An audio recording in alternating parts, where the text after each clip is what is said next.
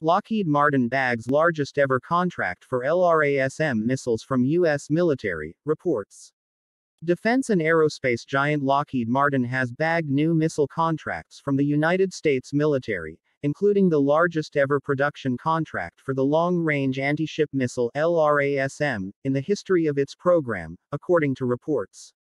According to a press release, the Pentagon has awarded a $414 million contract to Lockheed for production of the LRASM's Joint Air-to-Surface Standoff Missile Extended Range (JASSM) missiles, along with the support logistics and training.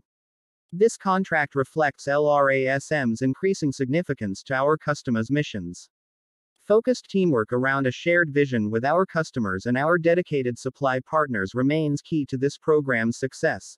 Program Director at Lockheed Martin, David Helsel, was quoted by Air Recognition as saying, "We look forward to continuing our important work and growing our capabilities and platforms," he added.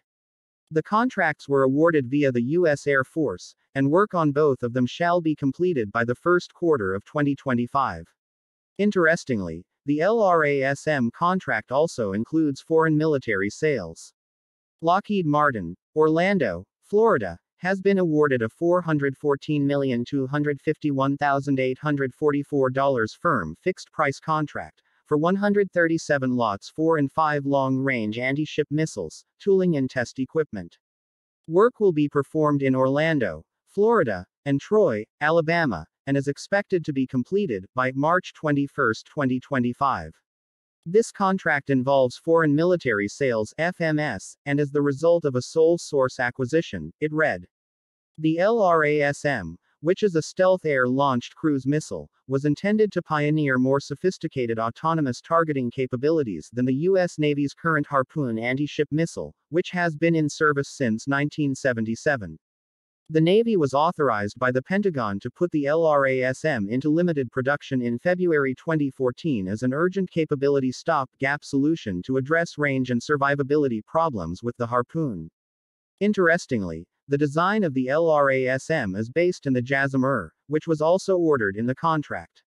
Lockheed Martin Missiles and Fire Control, Orlando, Florida, has been awarded a $428,406,732 firm fixed-price contract for 400 Lot 19 Joint Air-to-Surface Standoff Missile, extended-range missiles with containers, training and production preparation, tooling and test equipment and hardware spares, the notification read.